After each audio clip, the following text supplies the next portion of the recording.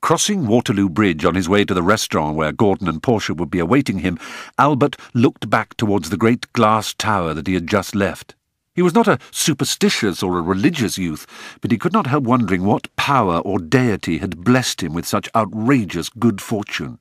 Like all 17-year-olds, his sense of guilt was greater than his sense of pride, and as a rule, if he expected anything from fate, it was more likely to be punishment than reward.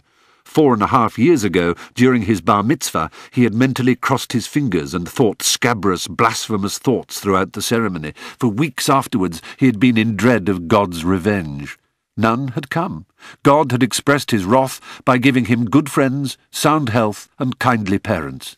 To crown it all, he was now to become a favourite in the court of King Cotter. He strode up the stone stairs of Christopher's 2 at a time. Portia and Gordon, nervously sipping mineral water at their table, didn't see him enter. He stopped a passing waiter and smiled broadly. "Could you bring a bottle of champagne to that table over there, the best you've got?" "Certainly, sir." The waiter bowed and hurried away. "Darling!" Portia beckoned him over. "How was it? How did it go?" "Blimey, where do I start?" Feeling absurdly adult, Albert sat down at the table and told them of Simon Cotter's plans. "So you see, it's the best of both worlds," he said. "Is that brilliant, or what?"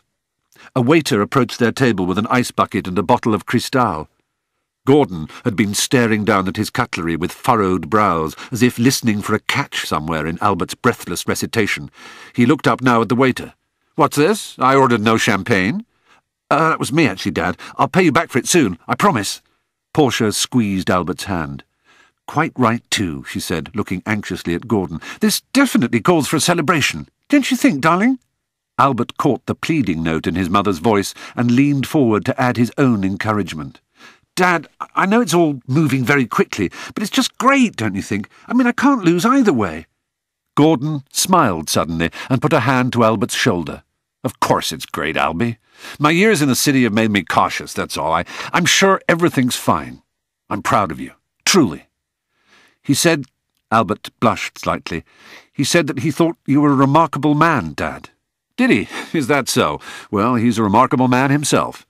He's buying a paper at the moment. Did you know that? The London Evening Press." "You sure? There's been nothing about it in the financial pages." "Absolutely. He said it was a complicated business, but it was time the Standard had some competition. He's endowing a chair at Oxford, too." "Never mind about all that," said Portia. "Tell me what sort of man he is. Did he take his sunglasses off at any time? Do you think he's Jewish? From pictures he looks impossibly dark and handsome. Does he dye his hair, do you think?" "For God's sake, Mum!" Gordon and Albert caught each other's eyes and laughed with male solidarity. "Well, these things are important," Portia said defensively. "They tell you a lot about a person." "He's read all your books anyway. He said so. What does that tell you about him?" Father and son laughed again at Portia's flustered reaction. "Let us drink to this paragon of taste and judgment," said Gordon, raising his glass. "To Simon Cotter," they chorused.